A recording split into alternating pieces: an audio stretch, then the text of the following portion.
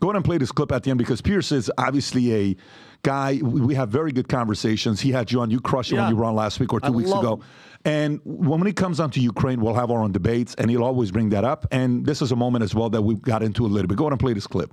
Giving Putin the land that he's taken and say he does that. And say that you're wrong about Putin.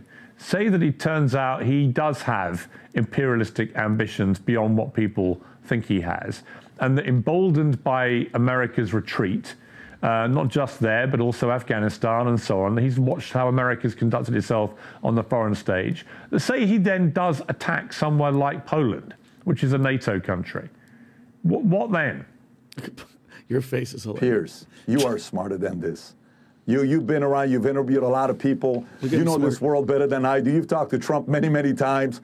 You have a relationship with him. It's actually a very entertaining relationship that's up and down, and then you go to Charlemagne the God and you defend him in a different way. I love your relationship with him. It's very fascinating, truly.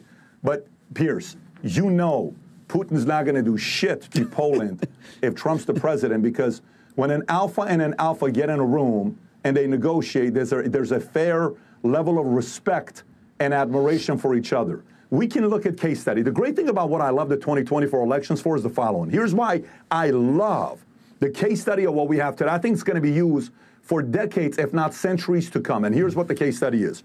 We can now officially, Pierce, say we had 4 years of Trump administration, to look at, and we have almost 4 years of Biden to look at.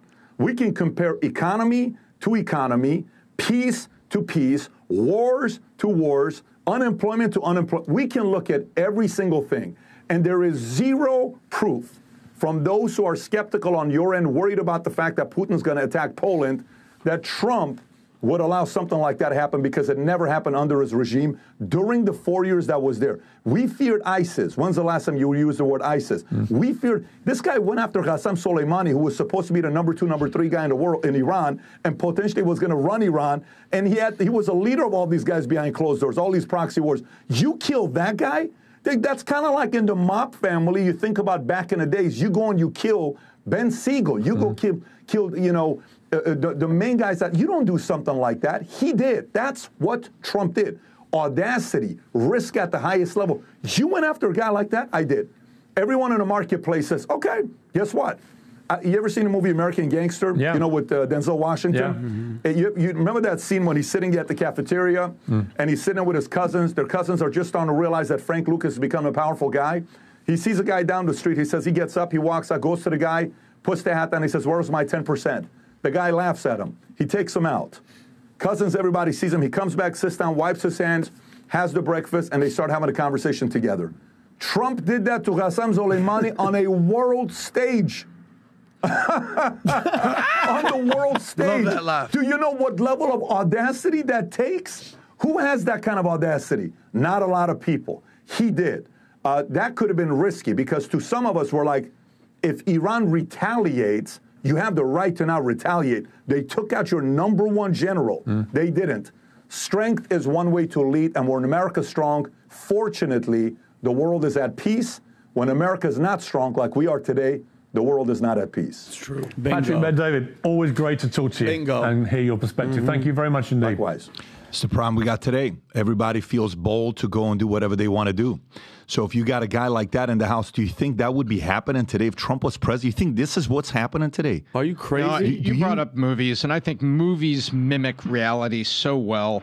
And when I think of Iran and I think of Israel right now, I think of that scene of Indiana Jones where the guy in the black is waving the sword around. He just takes out and the Indiana gun. Jones just looks at him because he's tired. Indiana Jones has been fighting and running away from bad guys. He's tired. He's sweaty. He just draws and shoots him. Yeah. And it was very quick. I mean, and that's what I feel like is right now. There's a lot of people that they call it saber rattling for a reason. It's like rattling the saber to remind people that you've got a sword. But then you have people that look at you and say, "Are you going to use that? You're not going to use that. You're not going to take this out." One part that I thought was super interesting, by the way, awesome. Just when you laugh like that, you know you made a point. But you talked about who's in your ear. You talk about this all the time. Who's in your ear? Something very interesting, and we talked about these articles, you know, it's who's in your ear above you, who's in your ear next to you, and who's also in your ear below you. You know, we make assumptions like who's in the Islamic Republic of Iran's ear above them? Well, maybe China. They've invested into Iran how many billions of dollars? $400 billion over 25 years. Insane amount of money. Yeah. Possibly Russia. They're selling them weapons. But who's in their ear below them motivating the mullahs of Iran to do something about it? Well, they said in this article here, it's the Houthi rebels basically saying, look, we're doing all this chaos in the sea. Where you at? Where you at, mullahs? What are you going to do here? The theocrats, the Islamics running Iran, do something about it. So whether it's the Houthis or the Triple H crew, the Hamas, Hezbollah's, Houthis saying, come on, help us out here. Whether it's the pirates at sea, whether it's the Shiite militias. You're right. They're in their ear. By the way, Iran is the biggest destabilizer of the world. Yes. They're the biggest exporter of terrorism in the world. Yes. Name me somebody more. Now, I know people who don't like America, the first country they're going to throw on the America. Really? Yeah. Okay. Do you know what Iran's misery index right now is? It's 61. Yeah. Okay. Do you know what it was 6 years ago? 30. It's gone from 30 to 61. Do you know It's actually higher now, by the way. Do you know what their corruption 73 today? Do you know what Iran's corruption index is? Corruption index out of 180 countries, they rank 148. Oh. You know what the world average score is? World is 43. Where are we at? Do you know Middle East average is 34? North Africa's average is 34. You know what Iran's average is? 24. Robin, The level of corruption in Iran. The people of Iran are fed up, but they're afraid of what 80% of people in Iran. Dude, can you imagine? Imagine you are Iranian. Okay.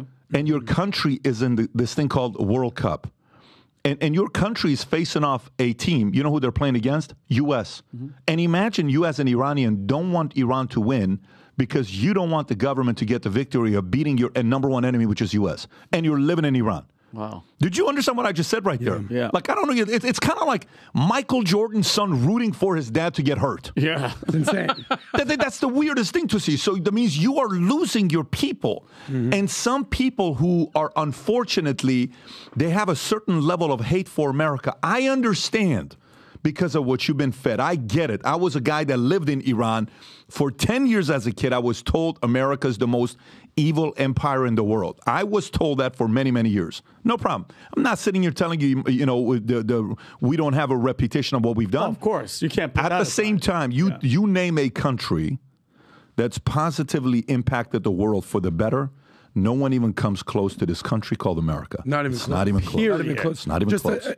To validate everything you're saying, and I want to show this thing real quick. Number one, even the Arab countries in the region know that the biggest destabilizing force and the pariah of the world is Iran. That's why when you have this strike that's happening, telegraphed, against Israel, against the Iron Dome, you have countries, not only the U.S., not only UK, not only France, you have UAE, you have Saudi, and you have Jordan saying, not on our watch, stepping up to help them because they know that Israel isn't the real enemy. But I'm going to tell you something. Islamic Republic. I'm going to tell you something here as well, though. I'm going to tell you something here as well that, again, this is why in my brain, guys, I guarantee you I have the biggest contradictions and arguments always in my brain. I also think Netanyahu could have prevented this. I also think Netanyahu could have prevented this. I also think he wants this fight, unfortunately. And I don't know whether it's legacy driven. I don't know if it's promises he's made to a relative that none of us are aware of, that's a mother or a father or a grandfather or somebody that he feels he's loyal to. I also think he wants this because he wants this fight. And I don't like that either. Because as a leader of your country, your job is to make sure you keep that place safe. And I'm not sitting here saying, well, they were not the ones that attacked Hamas in the first place and da-da-da-da. Totally get it. And by the way, one guy next to me saying, you really think they're not giving up the hostages because they're not willing to give up the hostages? Or do you think they're not giving up the hostages because the hostages are all dead? Why do you think they're not giving up the hostages, right? Because here's what we are going to realize. I'm telling you, January 21st, January 20th, inauguration. 2025, Trump gets elected. If Hamas doesn't release the prisoners, they're not alive. Oh, for sure. I got you. If you don't release them, they were not alive the entire time anyways. But I'm also not one that sits here and is like, oh my God, Netanyahu this.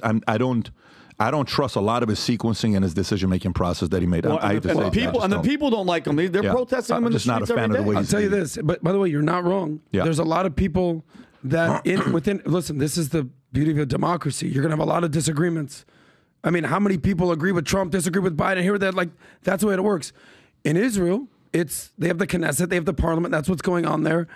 If you can scroll out on this, there's the three leaders of Israel right now. You have Benjamin Netanyahu, you have the defense minister, Yoav Gallant, and you also have the military chief Benny Gantz, this is the equivalent, literally, of Donald Trump sitting on the left and Joe Biden sitting on the right and someone moderate saying, let's figure this out. That's what this picture represents. Do you think those guys all agree? Who's the guy in the middle, by the way? That's he's the defense minister. Is he a powerful guy? That's Yoav Gallant, defense minister. That'd be like... I know, but is he like a Mattis? Is he that level of he's a guy? He's a Mattis, correct. Okay, all right. That's that picture. All right. So if you think those three guys disagree, by the way, look at the title of the article. The war leaders don't trust one another. Well, that's not good. But by the way, imagine if I would love if we were at war to see a picture of Joe Biden or Obama, Trump, sitting at the same table saying, guys, let's figure this shit out. They are at least somewhat unified. So do I agree with you that maybe Netanyahu has different intentions than other people? Yes, that's why they have I have too many questions, man. I just have way too many questions for myself. And I just have way too many questions for myself. But for me, when I'm seeing what's going on today, what is prevalent, no matter what the times are, a strong leader lowers temperatures. 100%. Period. You got that uncle in the house when kids are acting up, and he raises his voice one time, everything goes down. If that guy's missing, everybody's fighting. This is why, oh my God, man, like you look at any freaking great organization. Any great organization that's striving and growing behind closed doors, there is a shot caller that's respected, feared, loved, admired, a little bit of everything. This is why you have to value great leadership so much.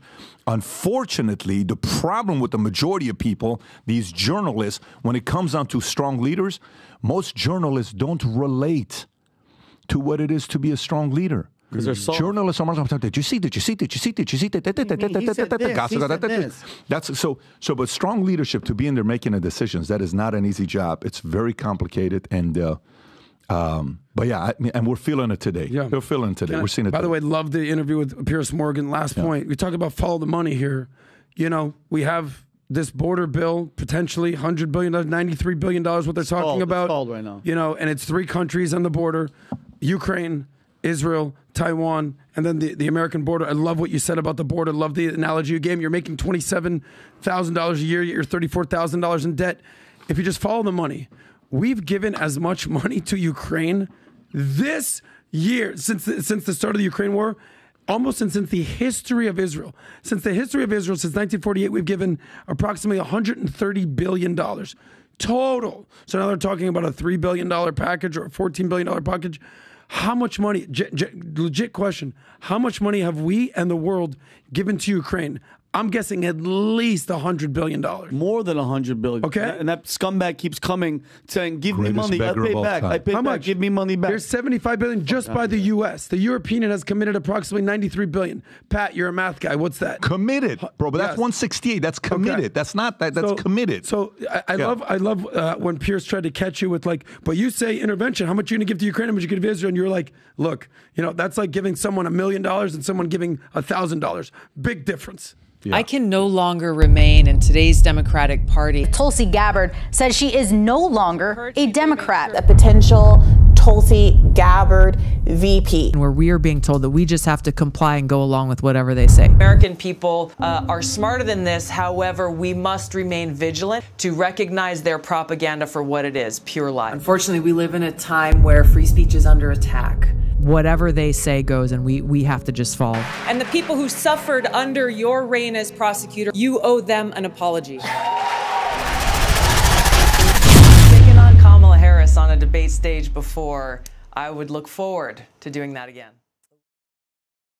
So if you like this clip and you want to watch another one, click right here. And if you want to watch the entire podcast, click right here.